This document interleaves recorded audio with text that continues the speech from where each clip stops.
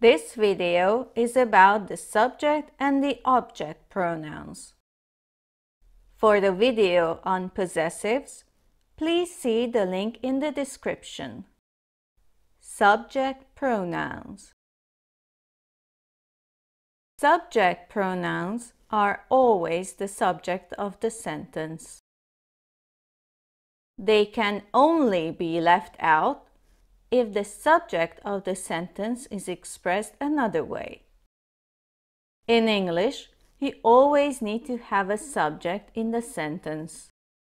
This is because English doesn't conjugate as much as other languages, so based on the verb, you can't decide whom you're speaking of. First person singular. I swim.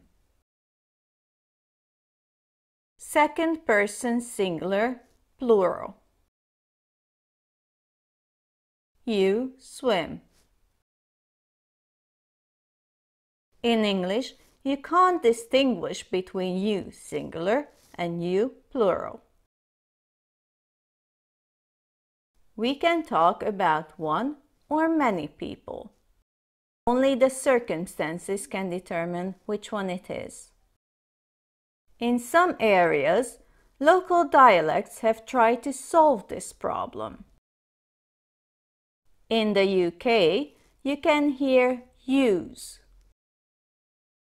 In the US, they may say you all or y'all. However, these are usually considered not official, so don't use them in formal speech. You can use you all in more formal speech, but mainly when referring to a group of people in front of you. You can also be used to talk about general things people do. You boil the water before putting in the tea leaves. Here, we're talking about what people generally do. You can say it to a person or could be speaking in general. There are many ways you can use different grammatical solutions for this in English, but this is probably the simplest. Third person singular. The third person singular in English is gendered. That means you distinguish whom you're speaking of based on gender. He swims. It's a man. She swims. It's a woman. It swims. I don't know, or it's not something that has a gender. In the 21st century, using the right pronoun for people has become very important. If you're unsure, try to ask the person about their preferred pronoun. Try to avoid using it for people as it can be offensive. First person plural.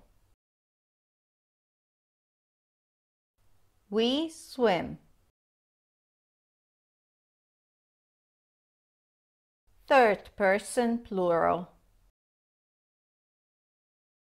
They swim. Usually, it's used to talk about more than one person.